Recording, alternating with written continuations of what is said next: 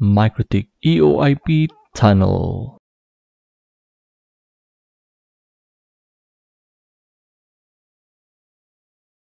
EoIP is a MikroTIK router OS protocol. EoIP encapsulates Ethernet frames in generic routing encapsulation or GRE. A use case for an EoIP tunnel is that it can bridge LANs or local area networks over the internet. So to understand or to relate on what the EoIP tunnel can do, so let's have this topology. So you have site number 1 and site number 2, and each of these sites is connected to the internet. So you could have in a usual scenario wherein each site will have its different subnets, meaning to say in site number 1 I could have 192.168.100.0 network, and on the other side, site number 2, I could have 192.168.200.0 network. However, what if there is a requirement to extend the local area network of site number 1? In other words, I would like to have my 192.168.100.0/24 subnet to be also in the site number 2. So technically, your objective becomes you would like to bridge the local area network between two sites over the internet. So in such a scenario, we could have our PC in our sites be in the same subnet. So one PC will be like this, 192.168.100.100, and the other PC on another site will still carry the same subnet, 192.168.100.200. So in MikroTIK, we could configure an EoIP tunnel on site number 1 and site number 2. So we are in our MikroTIK for site number 1. So this MikroTIK is with the firmware MikroTIK Router OS 7.6. So let's just run through its basic configuration. So it has an IP address for Ether 1, which is connected to the internet router. And then you have the route,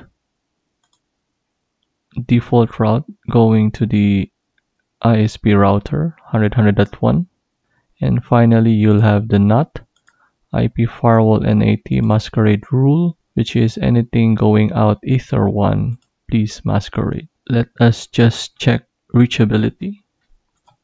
So ping 100.100.1, that will be our gateway.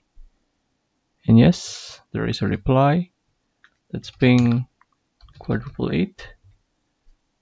And yes, there is a reply. So let's go over to our MikroTIK for site number 2. So similarly, with the firmware MikroTIK Router OS 7.6, let us check what is configured. So IP addresses. So it has an IP address on Ether 1. Let's check the routes, so IP routes, and yes, it has a default route going to the ISP router.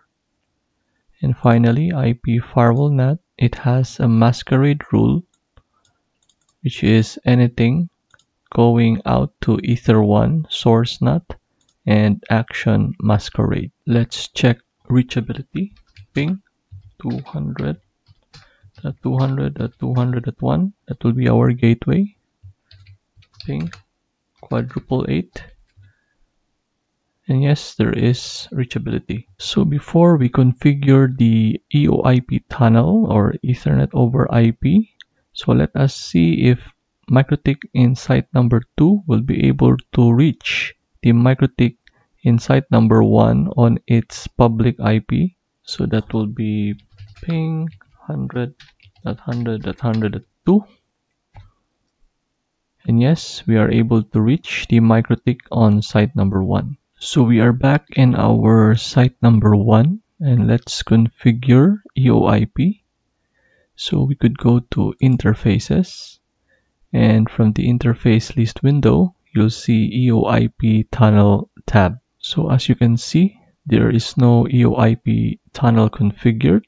So let's click the plus sign. So under the general tab, you'll have the name of the tunnel, the MAC address, the local and the remote address, the tunnel ID. So of course for your name, that will be the name of the tunnel.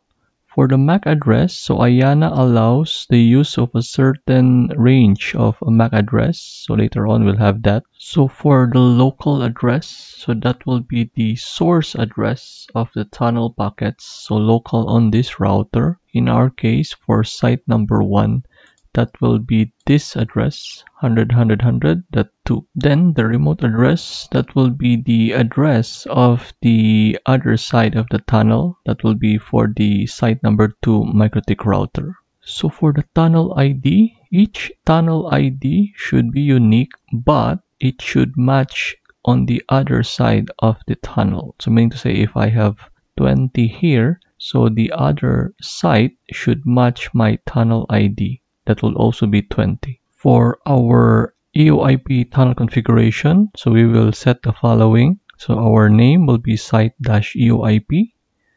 The MAC address will be 00005E 800001. The local address will be 100.100.2. That will be the Ether1 IP address. For the remote address, that will be the site2 Ether1 IP address. For our tunnel ID, we will configure it as 12 for site 1 and site 2. Basically the same on our site number 2.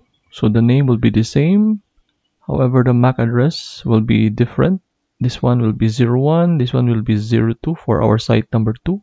The local address, so it will be its own local address, but that is for the Ether1. Remote address will be the other side of the empty site number 1, and the tunnel ID should match the site number 1. That will be 12. So for our site number 1, this is now configured. The name, the MAC address, the local and the remote address, the tunnel ID, and we will click apply and click OK. So for site number 1, we now have an EoIP tunnel configured. Now let's go to site number 2 and we configure the same parameters on our EoIP tunnel with difference on the MAC address, local address, and remote address, but similar on tunnel ID. So on site number 2, so we have the name, the MAC address, instead of 01, it will become 02. Local address, this will now be the Ether1 IP address, so 200.200.2. Remote address, this will be the IP of site number 1 router, and the tunnel ID will match what is configured on site 1, which is 12. So let's click apply and click OK and see or notice that our EoIP tunnel is now with an R flag, or it stands as running. Okay, so EoIP tunnel is now running between MikroTIk of site number 1 and site number 2. But all we have done is just the first piece of the puzzle. That is, in order for this segment on site number 1 and this local area network on site number 2 to be able to be bridged, therefore we will try to bridge Ether3 and the EoIP tunnel, and also the same as on site number 2, Ether3 on its EoIP tunnel. Only by then that the Ethernet frames from, example, this PC will flow through the physical interface, and because it's bridged to the EoIP, go to the EoIP tunnel and exit on the Ether3 because this is bridge, and the PC site 2 will be able to see the Ethernet frames. But before we configure that bridge, let's just check first our PCs and show that they will not be able to reach one another. So the site 1 is 192.168.100.100 and the site 2 will be 192.168.100.200. So let's do a quick ping 68.100.200. So enter, and there is no reply or unreachable. So here in our site 1 router, let's configure quickly that bridge. So we go to bridge tab, click the plus sign, and we just name it as bridge for our EoIP. So apply, okay. Next will be the ports. So under the ports tab, click plus sign. So the first member will be the site EoIP, apply. Next, let's add another member, that will be Ether3. On the same bridge, click apply, click OK. Similarly, on our site to MikroTIk router, let's go to bridge, plus sign.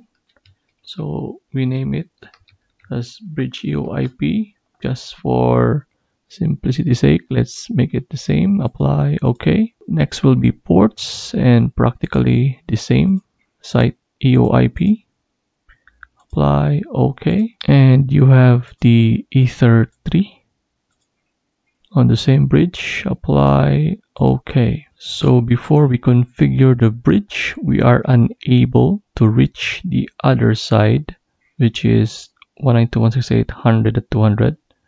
Now that the bridge is configured, we bridge Ether3 and the EoIP tunnel on site 1 and site 2 routers. Let us see if this PC will be able to reach the site number 2 PC as if they are on the same local area network. Let's do a ping 192.168.100.200 and hit enter, and yes, there is now a reply, and as if this PC on site number 1 is in the same local area network as the PC on site number 2.